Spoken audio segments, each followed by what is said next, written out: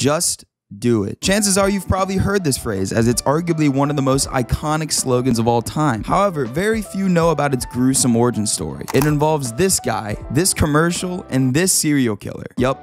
That's right, a serial killer is credited for exploding Nike's business and making it a dominant force in the sports world. So, how did it all happen? This is the shocking story of Just Do It. Our story starts with this man right here. His name is Gary Gilmore, and he was born in McCamey, Texas on December 4th, 1940. Gary had quite the criminal record that started at the young age of 14. It includes multiple car theft, assault, and armed robbery charges. In 1936, at the age of 36, he was put on parole and went to live with his cousin, Brendan Nicole, who tried to help him find work. However, his job searching efforts would come to a commanding halt.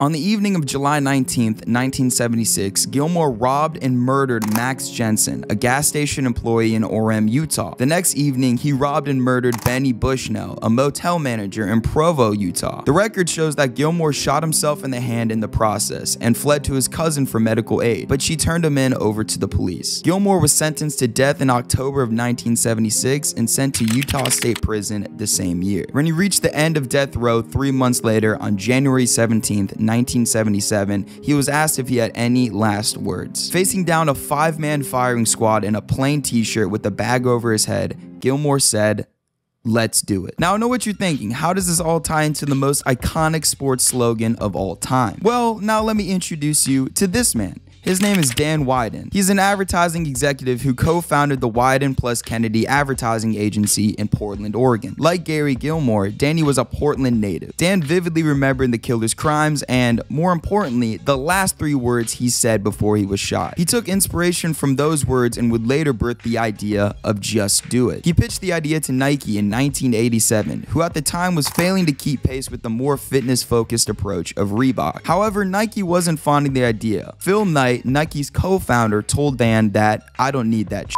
Wieden said, "Just trust me on this one," and eventually changed Knight's mind. "I like the do it part of it," Wieden told filmmaker Doug Prey in his 2009 documentary Art and Copy. In another interview, Dan said, "I was trying to write something that would tie it up so it could speak to women who had just started walking to get in shape, to people who were world-class athletes, and had that same kind of connection with them." At the time, Dan and the marketing team at Nike had no clue what was in store for them as a result of using those 3 simple words.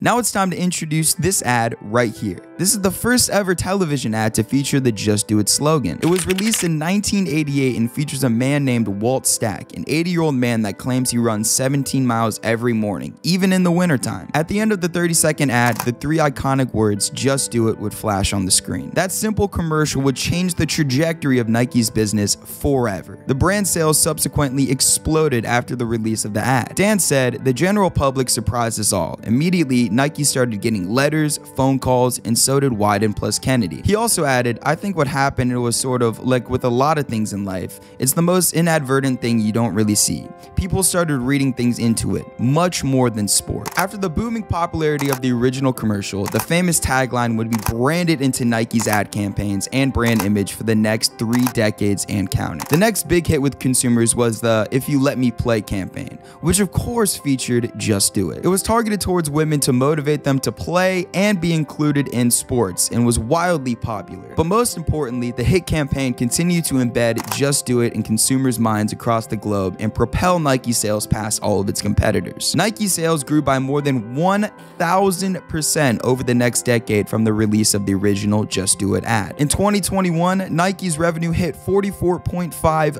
billion, and the brand continues to grow sales year over year. Of course, there are many other factors that propel Nike's sales, like its partnership with Michael Jordan and many other star athletes, as well as its continuing innovation in sports gear. But if it wasn't for Dan Wieden and his idea, Nike may have still been struggling to snowball its reputation with consumers to this day. So, thanks to this delusional and crazy killer who murdered 2 innocent people, Nike propelled itself into the sports industry by leveraging the motivated minds of its consumers. And they did it with these 3 simple words: Just do it. Just do it! Don't let your dreams be dreams. Yesterday, you said tomorrow, so just do it!